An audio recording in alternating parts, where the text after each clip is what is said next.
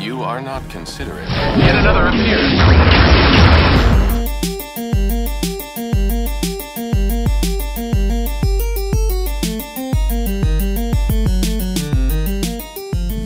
Hey guys, Tara here for Red 3 Games, and I'm hanging out today with Brian Miller. He is the executive producer of Star Trek the video game, which is coming out next month, right? Absolutely. We're about 4 weeks away from launch. Yeah, God, must be exciting right now. And this is also coming out a couple weeks before the next Star Trek film, right?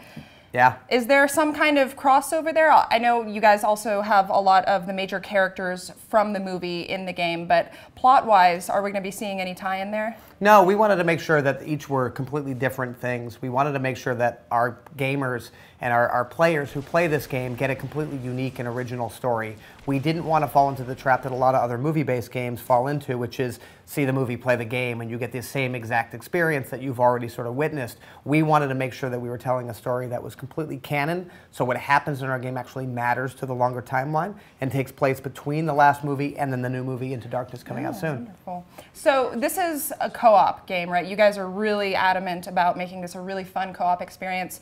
And also the fact that it's not a shooter. You guys are saying it's an action adventure. What is going to be in here that is really going to make this stand out from the everyday modern shooter? You know, we wanted to make sure that we were delivering to our fans the most authentic version of Star Trek we could. And Star Trek, you know, has never been about just running around and killing a bunch of things. We wanted to make sure that when you play as Kirk and Spock, you know, these two amazing characters that have lasted, you know, for almost 5 decades, that you are really getting to play as them as you would if you were watching a movie. So what does that mean? We wanted a great story. We wanted great action, so there is those great action. We wanted great discovery and exploration.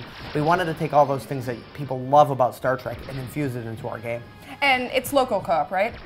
Well, we have both local, so you can sit and play with a friend. You can go online and play with somebody, you know, far across the globe, or you can play a great single player. We have amazing AI that our developer worked on to make sure that, you know, you were getting a really great experience.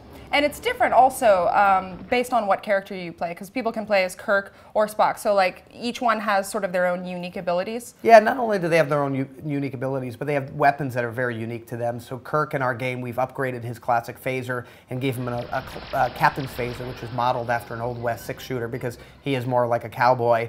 But we also have taken that down into some of the gameplay. So if you're playing as Kirk, you can call in airstrikes from the Enterprise because you're the captain. Or if you're playing as Spock, you can do your mind meld and get information that really is pertinent to the story that you can only get if you play as those characters.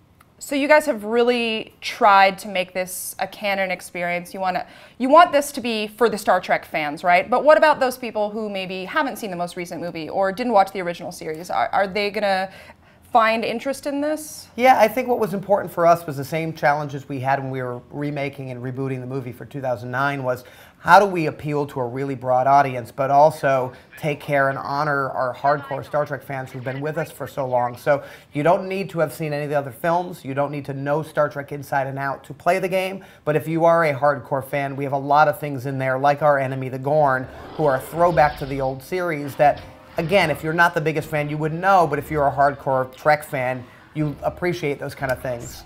I haven't seen all of the Star Trek series, but I've seen TNG, and I'm sure I will get a reference or two in there. Brian Miller, thank you so much. Guys, April 23rd, it's coming out. Get excited.